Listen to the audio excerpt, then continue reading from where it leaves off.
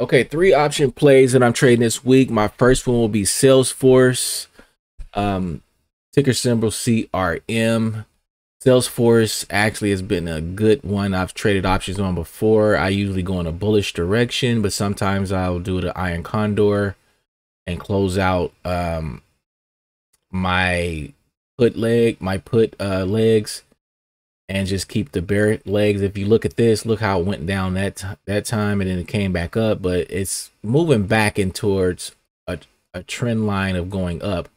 Because if you look at the play, it's just bouncing like that. So I would go with a iron condor on this one on Salesforce. And let me go over here and show you how this will be if we did an iron condor. I'm just going to move it over here.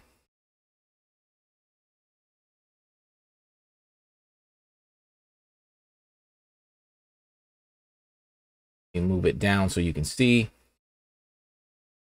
So, and I will go to the expiration date of October the 1st at the, do a 270 put, sell a 270 put, buy a 265 put, sell a 280 call, and sell a 285 call, total credit of 344. Stock has to be at expiration at 270 in order for me to realize my profit of $345. If it goes above 285, I lose 155, and if it goes below 266, I lose 155. So this is, and I will close out if the stock hits above 270. So I'm going to do this short iron condor here. And my next, so that will be my first one, Salesforce. And my next one that I like also that I've traded on will be Deere Company, the tractor company that makes the tractors. So let me show if I can pull up the chart and let you see it also is starting to trend back up. You know, I had a call. I bought a call, stupidly bought a call around this amount, and then it dropped here. So I lost out on that call. So on this one, I'll pretty much do another put credit spread, which allows me to risk at least get a $2.58 credit. And as long as it closes out at 285 before expiration, I'll realize my profit of 255, and my max loss will be 245. And Deere is a good company, also good stock to own if you want to buy the stock, but I like to trade the options. They're cheaper, and I can still, you know, make money on the stock without ever owning any shares. Okay, my next one that I'm trading that everybody knows about is Apple. I mean, Apple is back. I mean, for a while, it was just trading sideways. It wasn't moving at all. It was just staying. Now, look at the trend lines of this. Let me show you here. It's going back up. As you can see, it's starting to pick back up. So now is a good time to move into a bullish direction with it.